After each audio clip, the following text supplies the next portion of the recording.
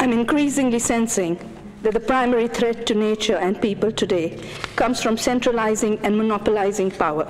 To model this biologically and culturally diverse and rich world of ours on the privileged categories and concepts of one class, one race, and one gender of a single species. And we should all treat injustice anywhere as injustice everywhere.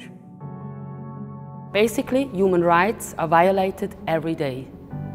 As an academic in humanities, and also as a mother of 3 children, I'm not willing to accept this.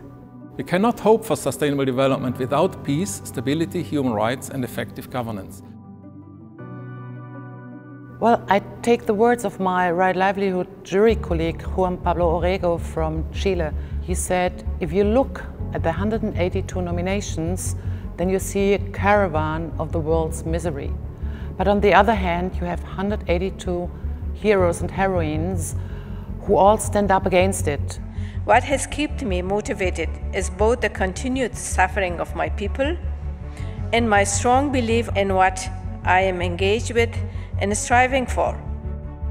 And so we must fight, peacefully but firmly.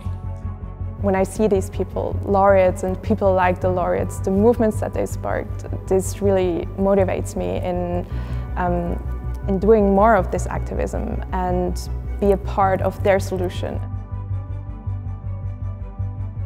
Because I'm on the more privileged side of things, I do believe that it's kind of my duty to educate myself on that, because it obviously doesn't come to me naturally, because I don't face these challenges. A generation which is also inclusively educated, playing and learning together, would be in a position to easily tackle exclusion. My form of activism is giving the change maker a voice within university. The solution to global problems is the bringing together of activism with academia. You know, human beings in nature cannot be what they cannot see. I believe if people can see you doing, then they will definitely learn how to do it. In education for sustainable development, the wide network of Right Livelihood laureates provides us with the possibility to include first-hand experience into our teaching classes in potentially every discipline. Additionally to my regular curriculum, these lectures give me an interdisciplinary perspective that is very important in tackling these issues.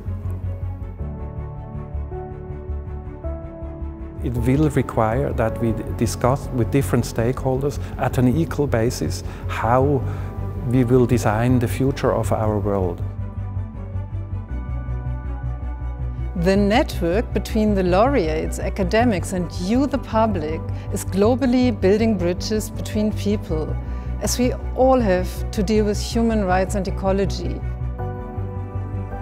As president of the Right Livelihood Foundation Switzerland, I'm very pleased that we now could establish the center at Zurich University, because that sends a strong sign to the civil society, but even to the academic world, and of course to our laureates.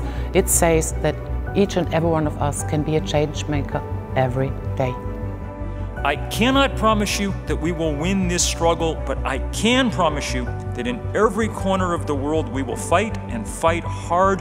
And we have to be able to link our hands together and work together. That's the way to survive in the battle. I salute the courage of all those who took this path.